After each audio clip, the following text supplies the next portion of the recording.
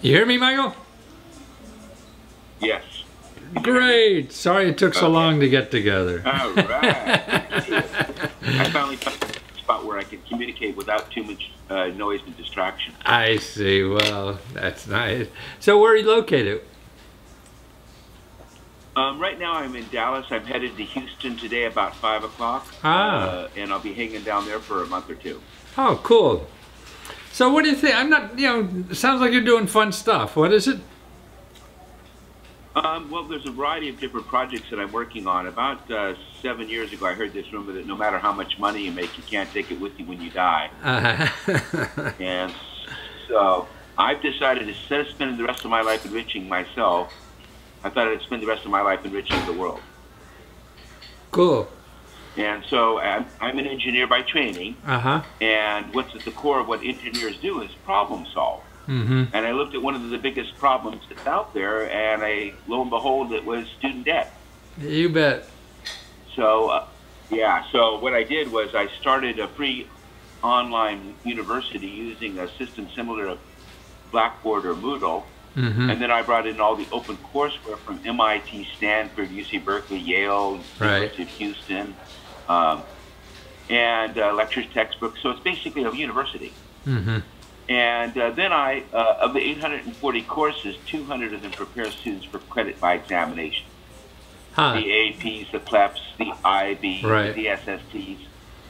So there's several hundred of those courses. And I provided the basically the free education, and then they just go take a test from the college board. They're all proctored exam, and so you show your ID, and they say they verify that you're the test taker, and you sit for a test. And are these only? Hanky. Do you have to be registered at the college, or? What they do is you can take tests. And like for instance, the APs and the CLEPs, which are brothers to each other, they're both from the college board. The APs. Oh, the AP test. Yes. Okay. Yeah. The advanced placements. They're typically done as like as a sophomore, you take one semester, and then junior you can take two. So is this a way? Excuse me, Mike. Is this a way to get, like, if I wanted to go to college, I could take. Train for taking AP exams, right? That will give me college credit for the college I go to, right? And the course, so you have courses, so your courses train for like the AP exams, or what? Yes. Yes, I see. There's actually, so which is cool is, so I started like 2010. And then 2 years after I started, Coursera started. Right. And you're a big proponent of Open People's University, right? Yeah. No, I believe in all that stuff. Yeah. We started about the same time period as he started. And his rely upon textbooks and some audio. Mine rely upon YouTube lectures, text, audio, and a learning management system. A learning, what was it? A learning manual you said, or something? Management system. Oh, I see, okay. So it's a university, basically. So you enter the module, like for instance, we have an SAT math prep exam. You enter the exam and the clock starts ticking down, and you finish as many as you can finish, or you run out of time. And it immediately grades it, and then I have the Khan Academy solving all the questions you just worked on. I see. Cool.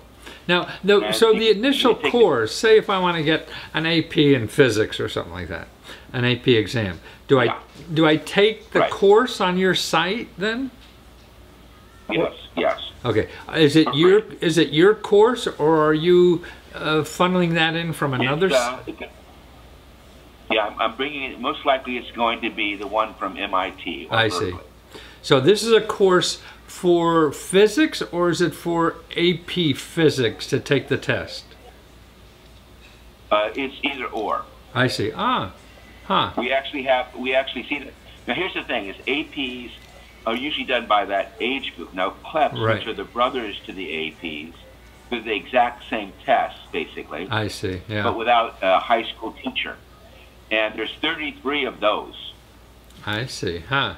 Right, and there's no age requirement, so you could be in 3rd grade and earn college credit. Ah, cool. No, all that sounds. So there's an 18. Yeah.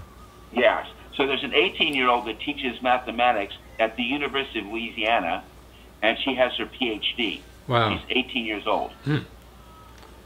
And that's through taking credit by exam. Basically, there's 4 ways of getting a degree. I'll re-enumerate it for you. The first way is brick and mortar and online, like right. University of Arizona, Phoenix Online. Right. Those are time-consuming and expensive. The second way is credit by examination, which are like the College Board's APs and CLEPs, and the federal government's DSSTs or Dantes, and the International Baccalaureate, and then the TECEP and the ECC, and then the New York University has a language test in 50 languages from New York University. And then there's a whole bunch more. So the third way of basically getting university credit to get a bachelor's or a master's is to challenge courses. It's like when you open up your brochure, go online to choose your upcoming courses for your university. You take macroeconomics, prerequisite microeconomics, or permission of instructor. You go to the instructor and say, I already know microeconomics. Here's you the final. And if you pass it, you get the units and you pay a small tuition. At UCLA, they charge you 1/3.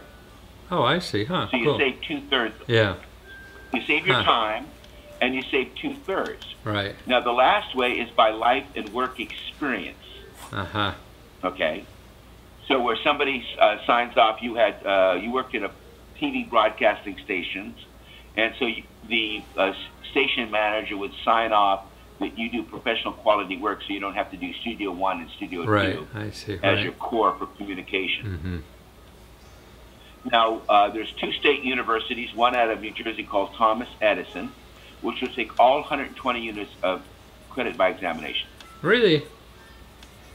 Yes, and Charter Oaks out of Connecticut. They're both state schools, region accredited, just like your alma mater and mine. And then there's Excelsior out of New York. And you do not have to go to those campuses. Now, you asked me the question about the test results. The College Board would send the test results directly to the institution. I see. So there's no hanky-panky. Right.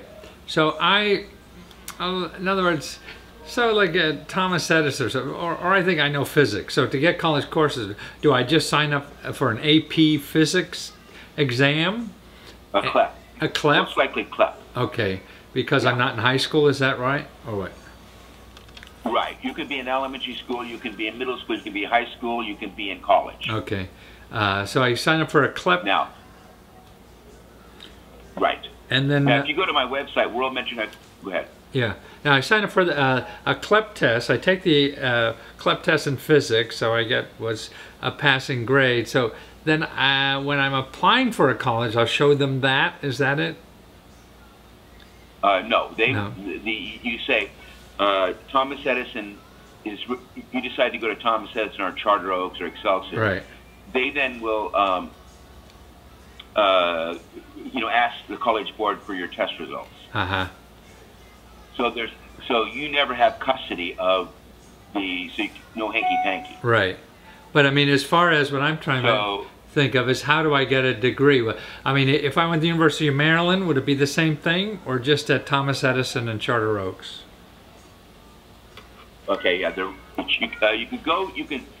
Each university is slightly different. Okay, so one you could do the full degree.